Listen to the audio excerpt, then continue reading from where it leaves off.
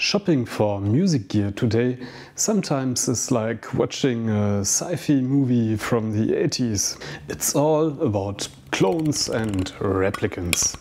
And probably that's why I like it. You must be Xerxes. Xerxes.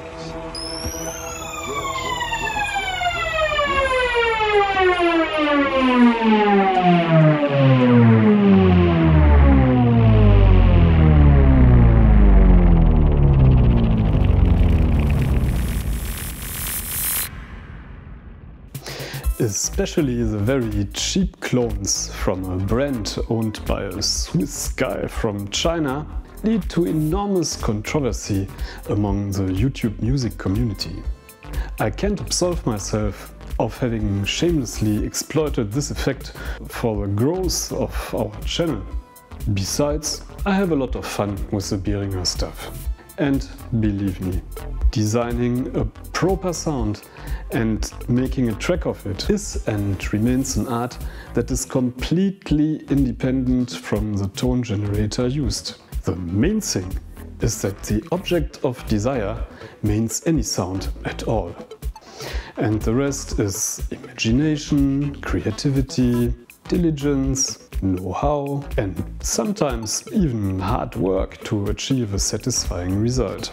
Of course, some might say craftsmen and technicians, and a musician is that too, are often only as good as their tools. But here in the home studio I would first invest in the basic things, like interface, monitors, decent headphones and of course a computer and some software.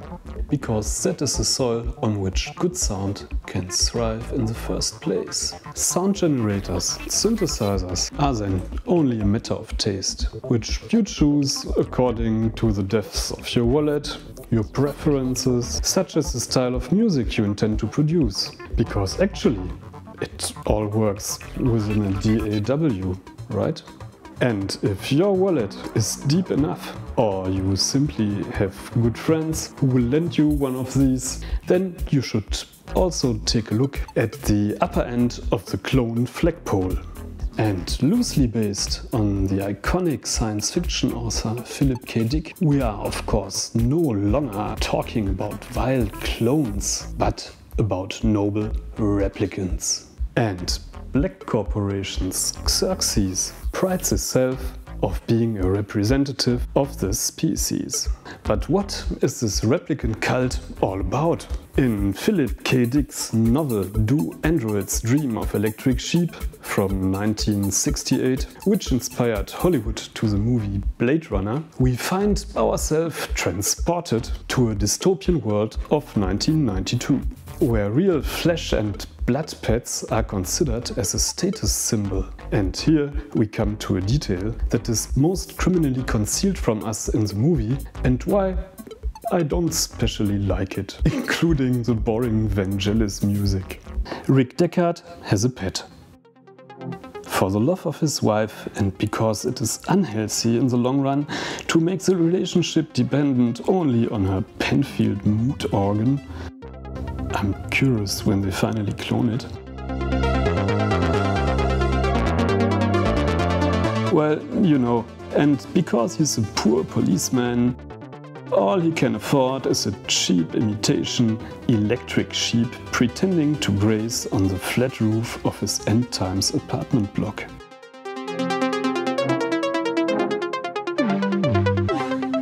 And what does that do to his self-esteem?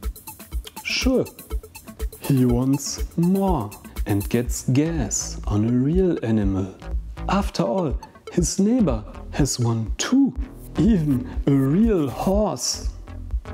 And you can see how it all ends with Ridley Scott and the other Hollywood freeloaders, including the boring music by Vangelis.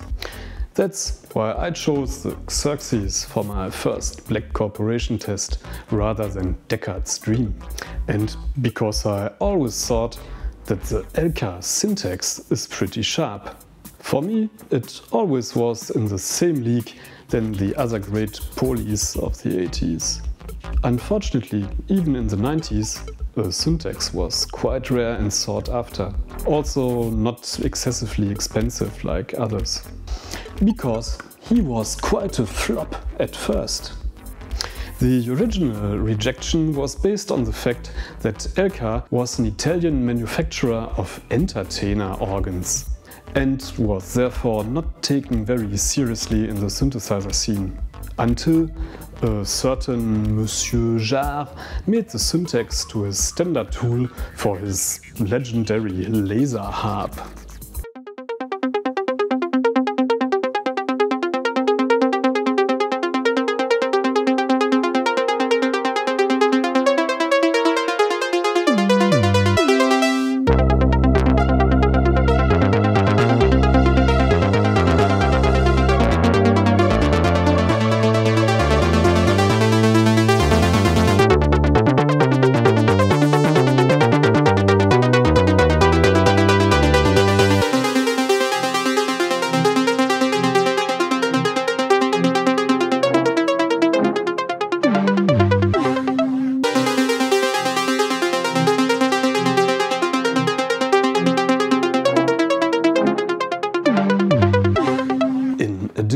It had DCOs, which were infamous at the time and which, as a technical innovation compared to the purely analog control VCOs in means of tuning stability, are still rejected by analog Taliban till today. The connoisseur could remain silent until now and get the completely undervalued Roland JX8P to float in similarly creamy spheres. And, by the way, both synths complete each other perfectly. But the syntax, and thus also the XERXES, can do much more than some of their contemporaries from Roland, Yamaha, Sequential and Co. at some crucial point. So let's get into some details. In addition to the 4 standard waveforms, each oscillator also has PWM, ring mod and PEM, which means pulse amplitude modulation, which is an absolutely unique feature of this synth. Even if it's not that spectacular in terms of sound, it sounds like this, for example.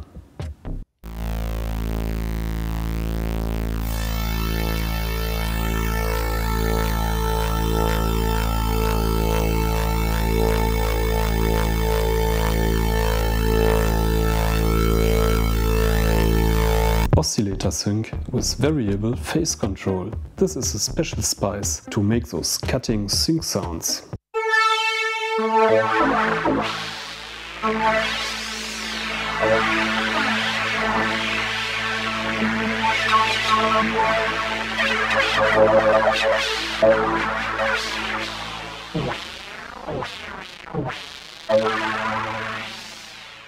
Then you get a multimode filter with 2 bandpass stages and of course a high pass. And this might be the coolest portamento section I've ever seen.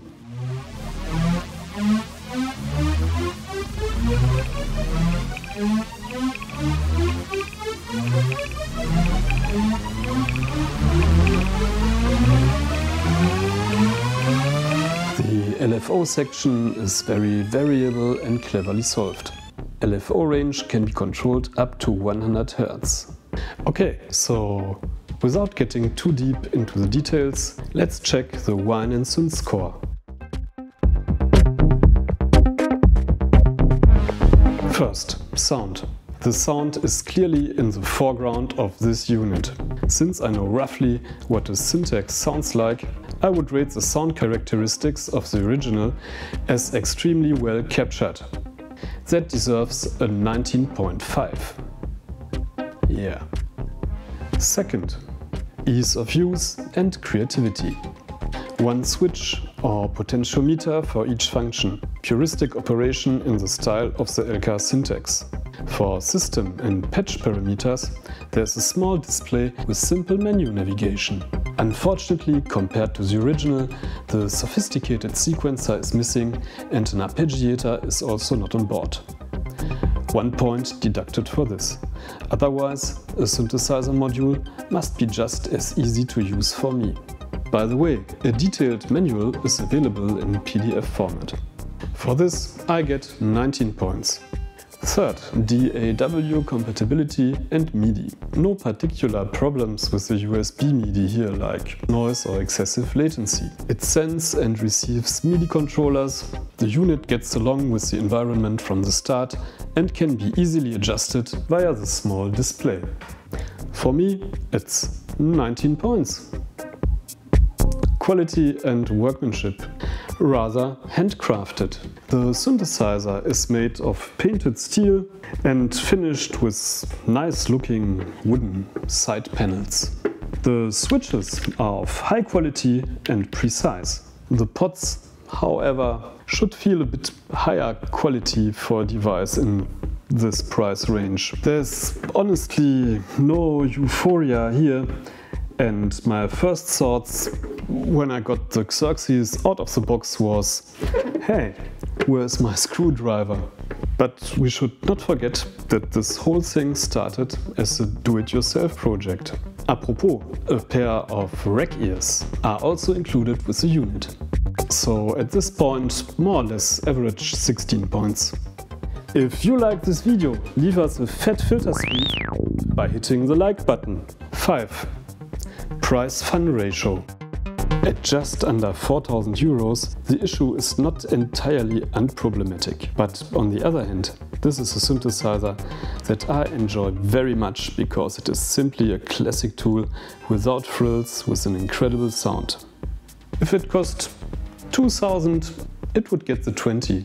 So it's only a 17. 6. Cult factor and classic potential.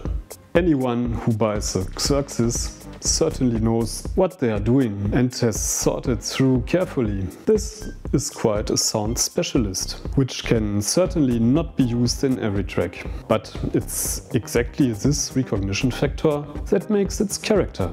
And all this in new and reliable.